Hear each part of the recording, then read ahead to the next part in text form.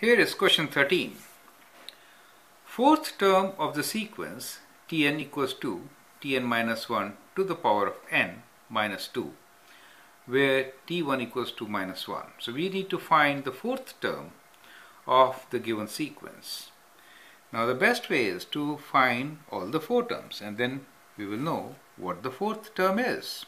So T1 is minus 1, so we have minus 1 here. Now if I put 2 for n, then this is n minus 1 is T1, which is minus 1.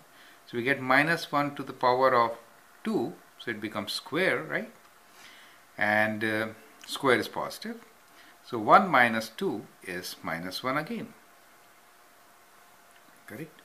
Now if I put for the third term 3, so 3 minus 1 is the second term, which is minus 1.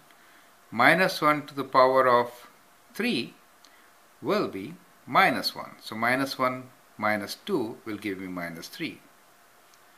For the fourth term, we'll put 4.